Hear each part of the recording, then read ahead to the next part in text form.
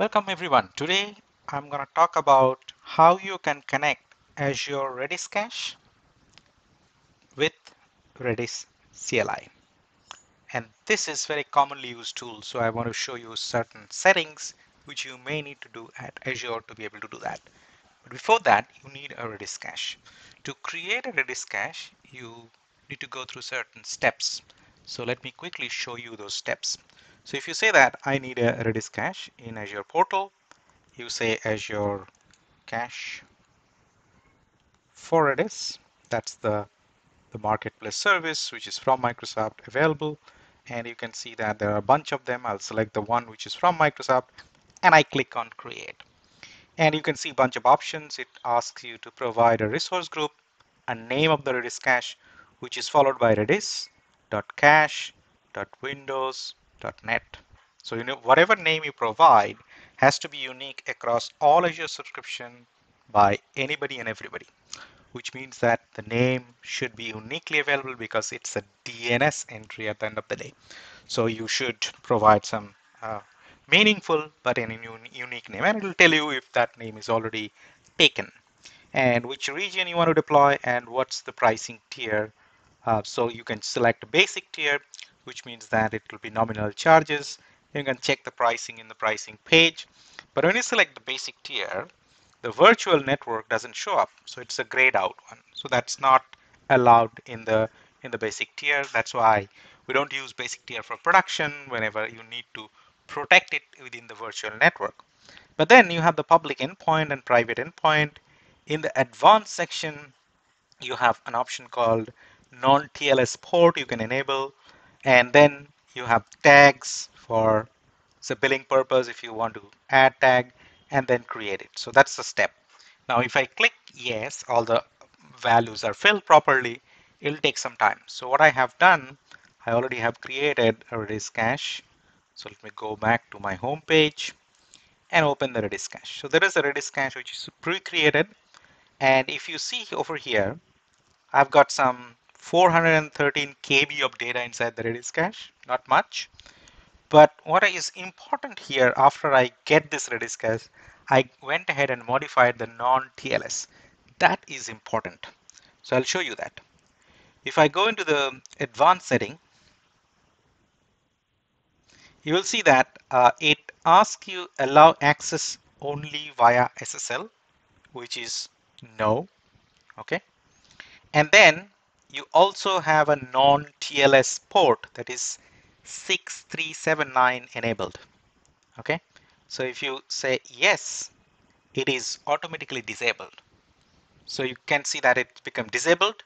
If you say no, then you can see that this is coming up with a port number. So you have to say no to allow access via SSL to be able to allow the non-SSL port. So the SSL port is the same like 6380, right? And you can see that there's a small notification which tells you TLS 1.0 and 1.1 support is being retired, which may impact your application's ability to connect the cache. So what you need to do, you take an action. Rest all remains the same, so we just don't need to worry. And after you do that, you click on save, which is already done. Hence it is grayed out, but it is this requirement we need. Now we'll have to pick up few things. We have to pick up access key, URL, and so if I go into the overview, I copy the URL. So I take the URL, put it in a notepad, and then I take the access key from the access keys, which I'm gonna regenerate, and then I put it here. So these are the two important things. Now next thing I need a command prompt. I prefer WSL if I'm working here. So I will use the command prompt over here. So let me create that.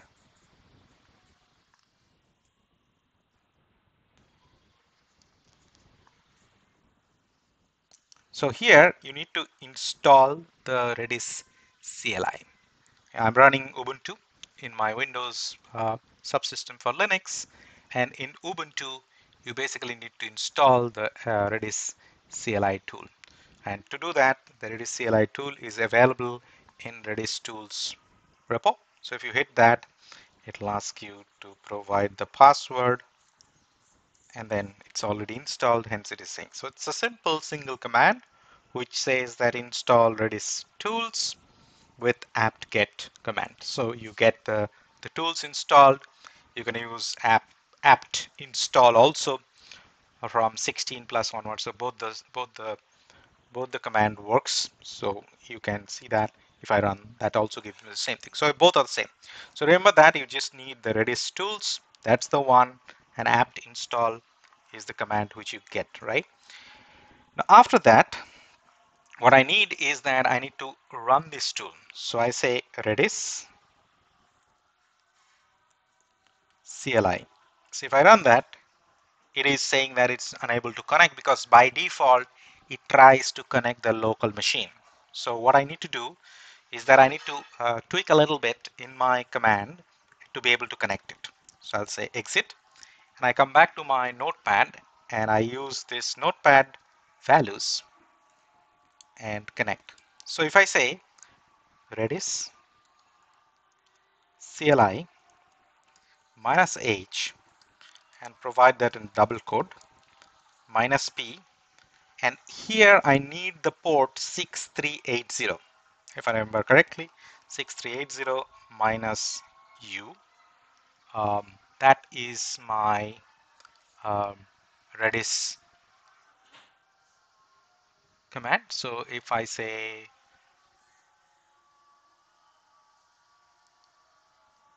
minus copy minus a, and I pass on that inside double quote just to make sure that no escape character is bothering my command prompt. I copy the whole line and I paste it over here. If I do so, it gives me a little bit of warning because it's a free, let's say, you can all read the secret, which is not safe. That's what it is telling. But eventually it is getting connected to the Redis cache, right? So you can see that I'm able to now connect to my Redis cache using this thing, right? So I can even write a little bit of command like setting the value.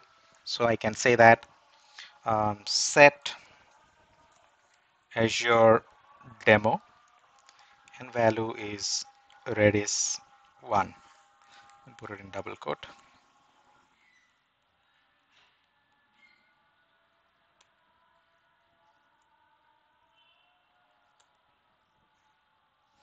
It got disconnected, so let me just connect it.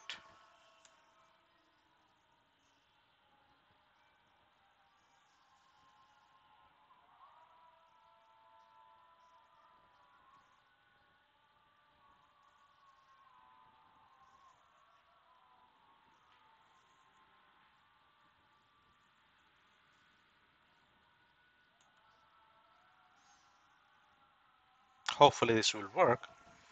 So let me just see. 6380. Let me quickly check the port number. 6380 is fine, so it should be fine, working fine.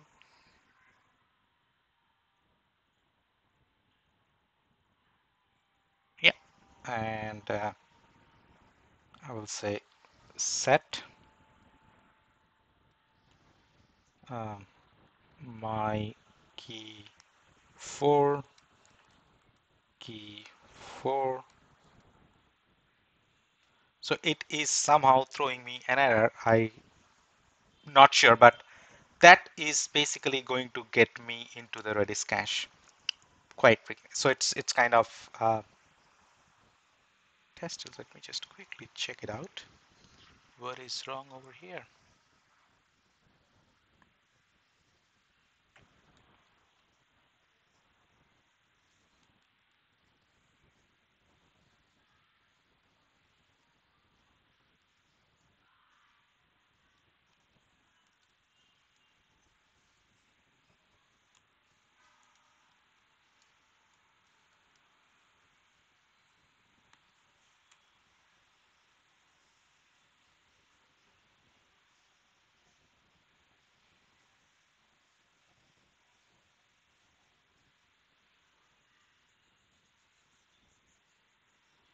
Last try.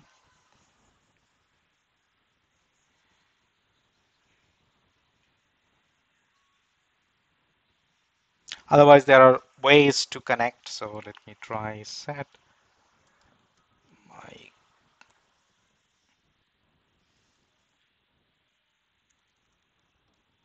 let's put my key 33, my value 33.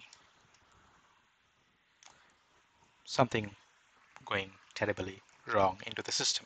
But otherwise, it generally allows you to connect through this command. And once you get this command prompt, right, in the window, you should be able to run all the Redis CLI command from here. Remember one thing, that you need to make this thing know an SSL port, a non-SSL port is 6379, and this should be good enough. So let me check with the port number which I'm using here. Maybe I need to use this 6379. So let me check that out. Maybe I'm doing here. And I say set m, and let's put a simple one. Yeah. So I was doing or giving a wrong port number. So it should be 6379 non-SSL. And I can just continue to add, let's say, different values. Let's say I do, and I have got few keys. To get all the keys, to get a key, so I say M1, you get the value of the key as N, which we entered. It will give you all the value the same because the key values are same across.